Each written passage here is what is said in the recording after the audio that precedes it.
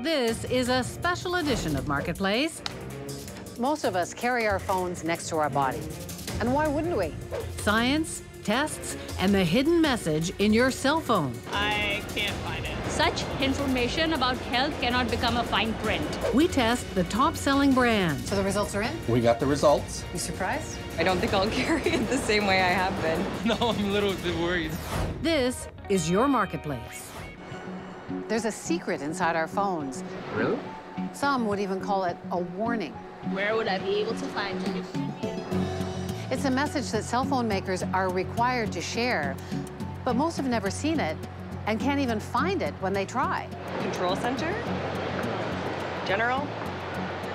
I can't find it, I'm gonna be honest. That's how it looks. The message in my phone says, to reduce exposure to RF energy, use a hands-free option, such as speakerphone, to carry the phone at least 5 millimeters away from your body to ensure exposure levels remain at or below the as-tested levels.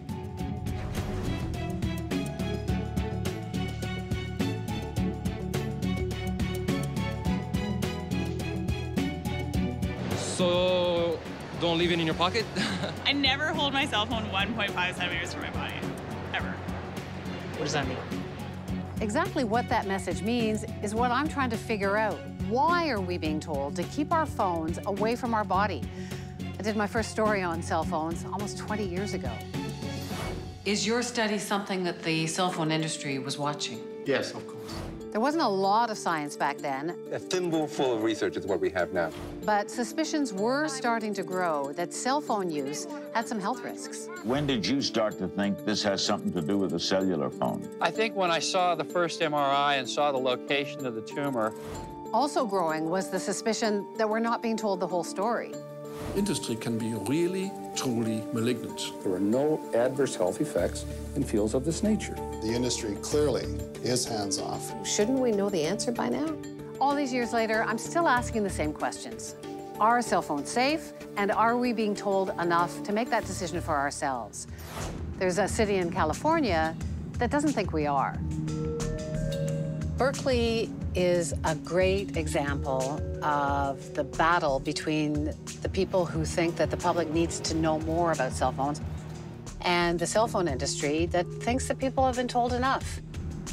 City Council actually passed something called an ordinance ordering all of the phone stores in the city to put up a sign. Hi there. I'm good. How are you? So when you walk in, you see the message that's inside your phone actually up on the counter. So they do have it here. And then they think that people will have more information. Hi there. They might change their behavior, or they might choose not to change their behavior.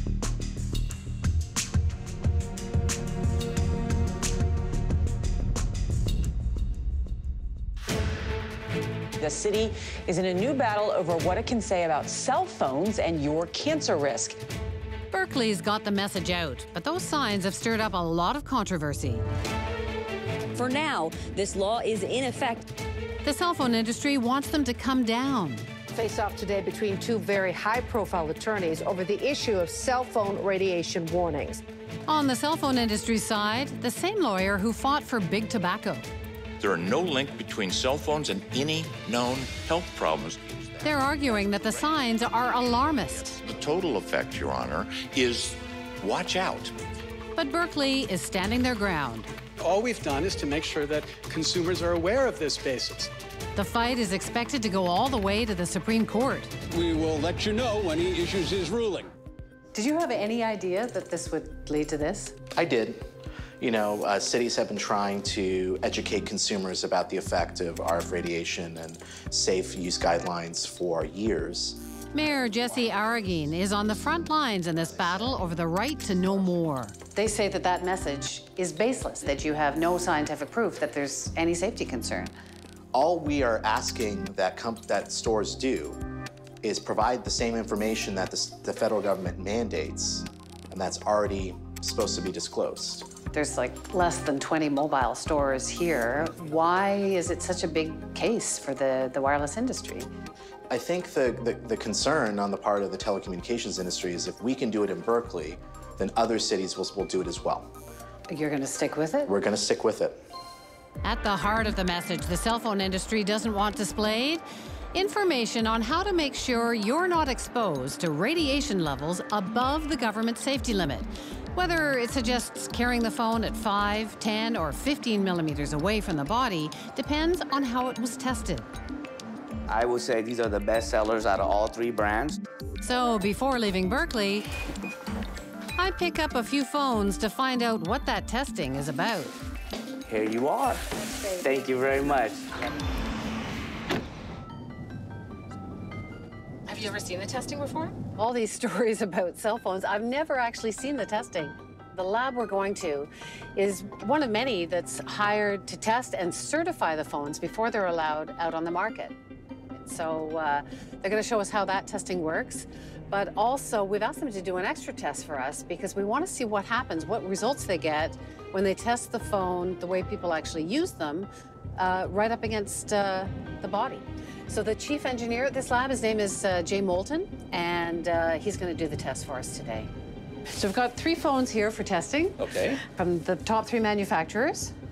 And the big sellers are the Samsung Galaxy, the LG 5, okay, and the iPhone 7. Okay. So this is it? This is it. Moulton was part of an international committee that designed this testing standard. What are you going to start with? Well, we'll start with the head measurement. What is the wand actually looking for? It's looking for the highest amount of electric field coming into the tissue. This is supposed to represent what happens inside the brain? Yes. Just like for the manufacturers, our phones will be tested at the highest power level possible. So it'll be transmitting as if you were as far away from a base station as you can get and still make a call. My phone's trying extra hard. This is the worst case it could ever get to be for a cell phone.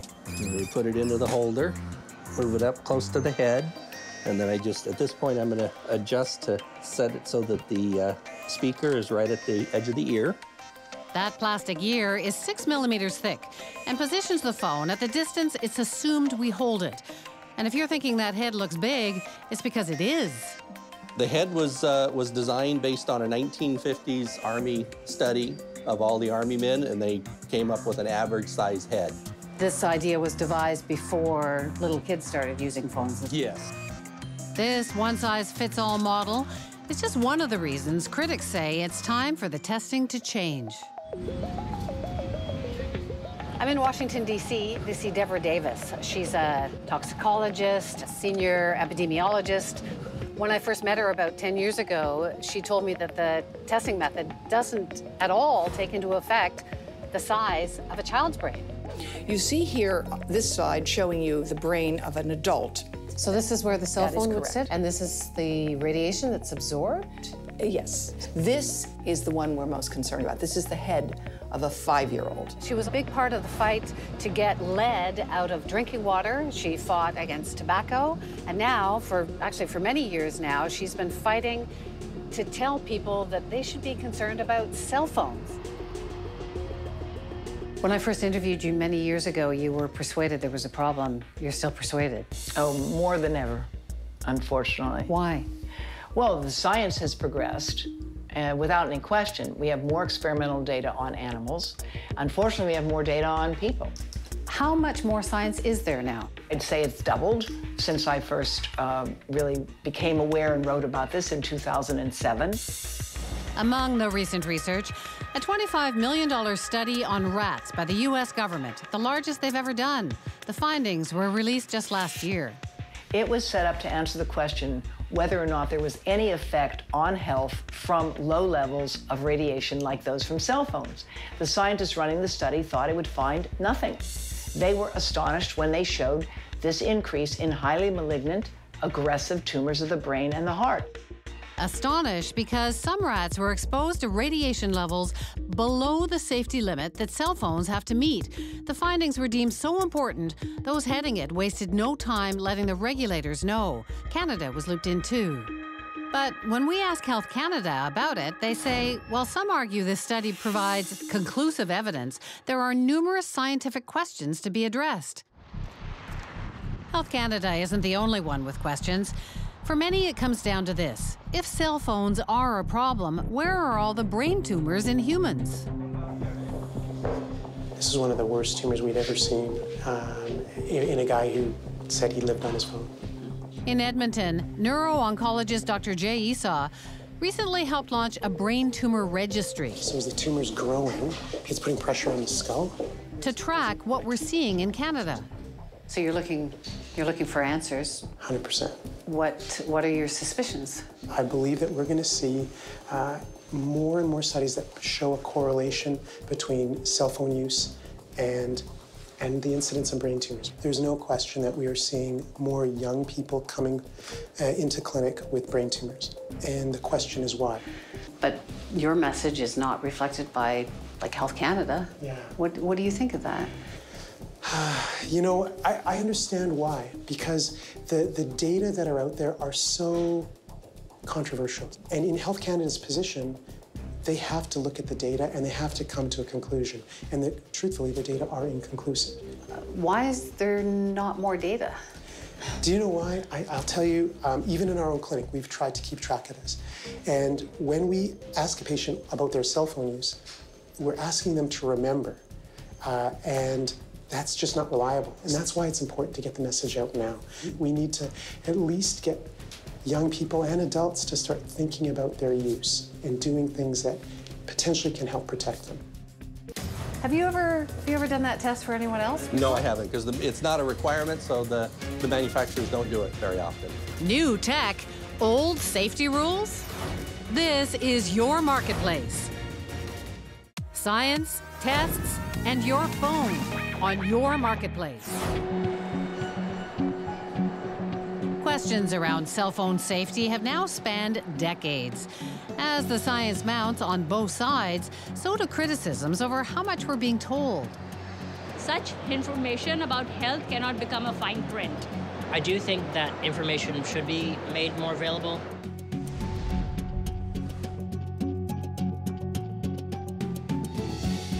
Why the concern? It's constantly emitting microwave radiation, and that radiation, if it's right next to your body, gets into you, whether it's your breast or your pants pocket. The reality is, every millimeter closer to the head or body you keep a phone, you can get more radiation. So why does the government allow phones to be tested at a distance? Okay, so this is where we do the body measurements, is on the flat phantom. And what will happen when we test them the way you actually wear them? So first you're going to do it with the distance? Yeah. Chief Engineer Jay Moulton is helping us find out. First measurement we'll do is with a 5 millimeter gap, which this is a 5 millimeter distance. Because that's how they test it? With a 5 millimeter distance? This is how Apple did the original test. Apple tests closer than many at 5 millimeters. LG does their testing at 10. Samsung tests this phone at 15. That's a full 1.5 centimeters away from the body, the maximum allowed. That seems like, who wears their phone 15 millimeters away? It's a big gap. A gap that was designed in the day of holsters. When was the last time you saw somebody with a phone there who wasn't under age 70? Why don't they test the way that people use it, like next to the body? I think if phones were tested the way people use them, none of them would pass. The results from the first test, the way manufacturers do it, are in. All 3 phones come within the safety limit. Okay, so that's no surprise to you? That's no surprise. Time to start our test the way most of us carry them. We'll roll this thing all the way up until it touches and has a 0 gap. Have you ever done that test for anyone else before? No, I haven't, because it's not a requirement, so the manufacturers don't do it very often. Not required, even though most people we talk to say this. Yeah, I definitely would not carry it 5 millimeters for my body. I would have it very close to me. It's in my jean pocket over here, or it's in my back pocket.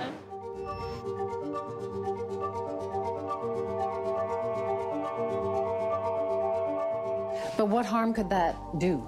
We have known now for more than 10 years that men who keep phones in their pocket have lowered sperm count, they have poorer sperm quality. Young women sometimes wear their phones in their bra. Correct.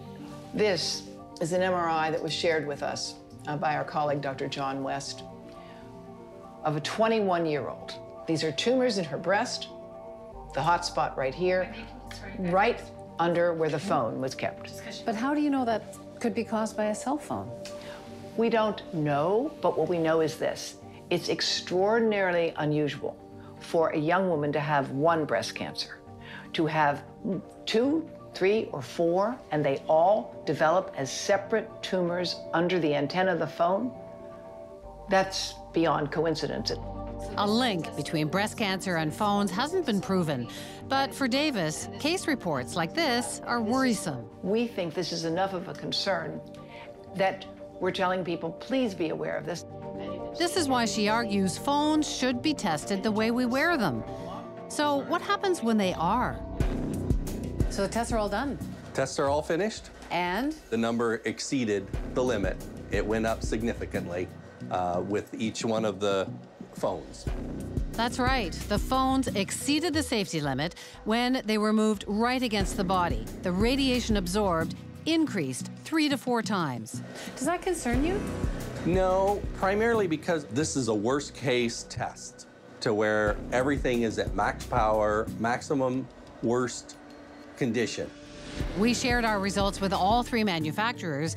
LG told us they take the responsibility of producing safe products seriously and test according to the guidelines. Samsung says their phones meet or exceed all regulatory standards. As for Apple, they have no comment and refer us back to that message in our phones. Health Canada, on track or behind the times? They don't want to investigate this. I think they're looking for any excuse they can find to continue with the status quo. The former head of Microsoft Canada speaks out. This is your marketplace. This is your marketplace. 7 out of 10 people say they carry their phones in their pocket or against their bodies. But when we tested 3 popular brands, the way you wear them, all went over Canada's limits on radiation exposure. It's kind of scary. I don't think I'll carry it the same way I have been. No, I'm a little bit worried.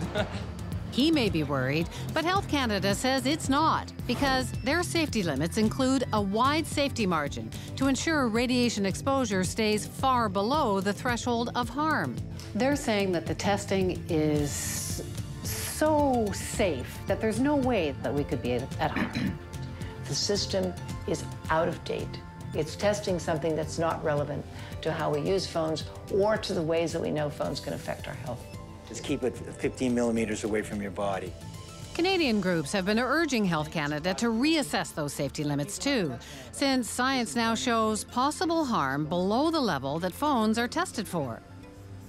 We're stuck in this quagmire of believing this science that's decades old.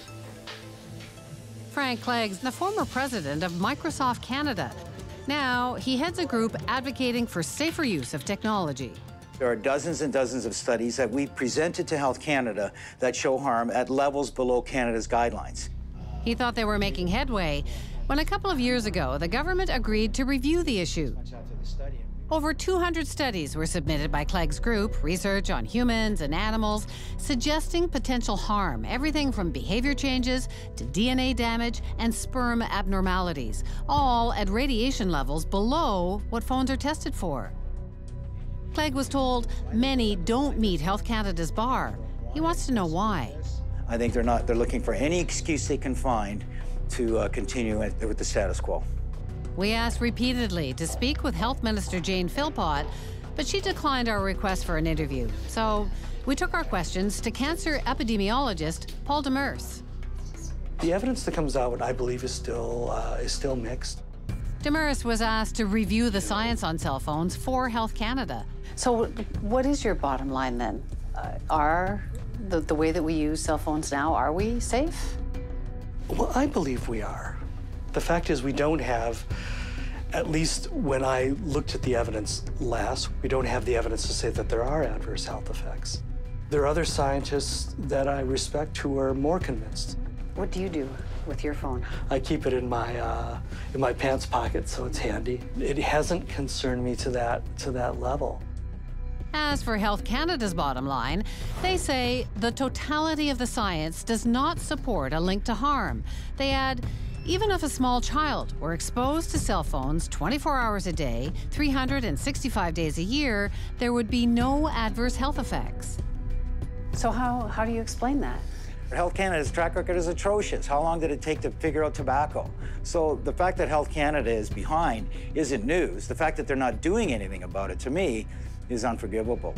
Clegg wants change, but for now says information should be out in the open so people can decide for themselves. I think there's an opportunity for Canada to be among the leaders in the world, like Berkeley, California, to get the manufacturers' warnings out to say, look, be careful how you use the technology. There's a safe way to use it, and there's a potentially harmful way. When I first started covering this, the manufacturers were saying there's no science showing any concern. Then it became there's no conclusive evidence. Now it seems the totality of science doesn't. The lingo's changing. Yeah, the lingo's changing, but they can't make it all go away. We should not insist on proof that we have made people sick before taking steps to protect others. While Health Canada says you shouldn't be concerned, they do provide tips in case you are.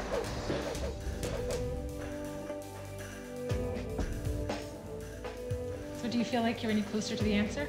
Well, it's been 20 years of asking two questions. One, are cell phones safe? I still don't know the answer to that.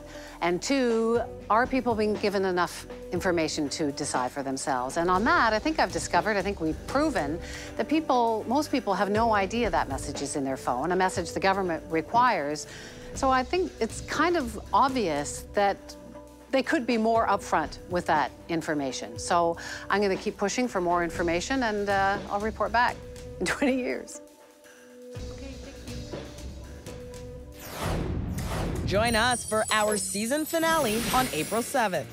Team Asha versus Team Charlesy. Let's do this. Charlesy and I are going head-to-head, investigating the wedding industrial complex. The minute you say wedding, the money bells go off. Ding-a-ling-ling-ling.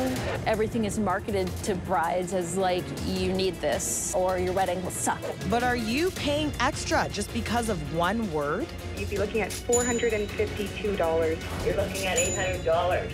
Wow. It's a wedding war you won't want to miss.